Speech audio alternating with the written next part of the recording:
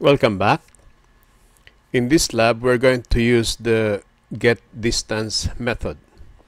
So I have here created a new method called GetDistance between 2 points with the same command method. So we have here the document object and the editor object. GetDistance is actually very straightforward. It just prompts you to pick 2 points, then it will calculate the distance between those 2 points. But I would like to introduce another prompt object.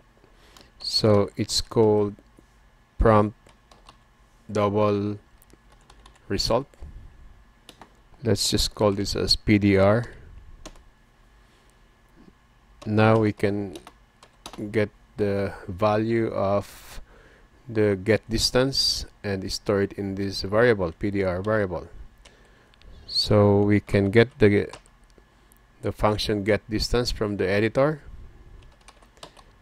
get distance, and then let's just prompt the user to pick 2 points to get the distance.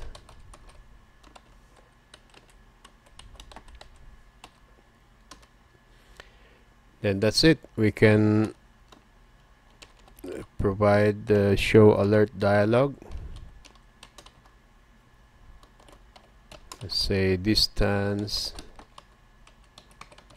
between points PDR that value that to string, and that's it.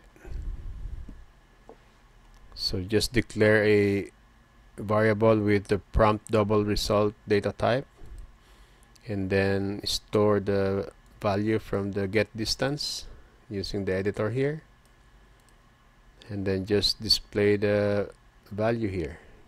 Concatenate with this message in the show alert dialog. So let us save our project and do another rebuild.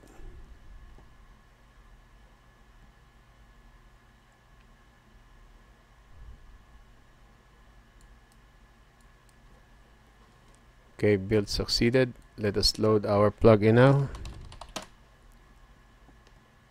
This is our plugin. So we should have the get distance between 2 points. Okay. Then pick the first point, then the second point, and this is the distance. Alright.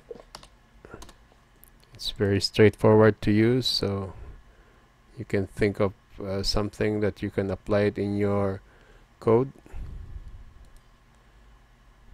There you go.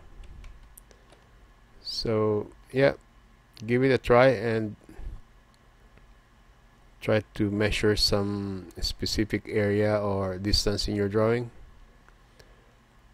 and see how it goes. Alright, I'll see you in the next video.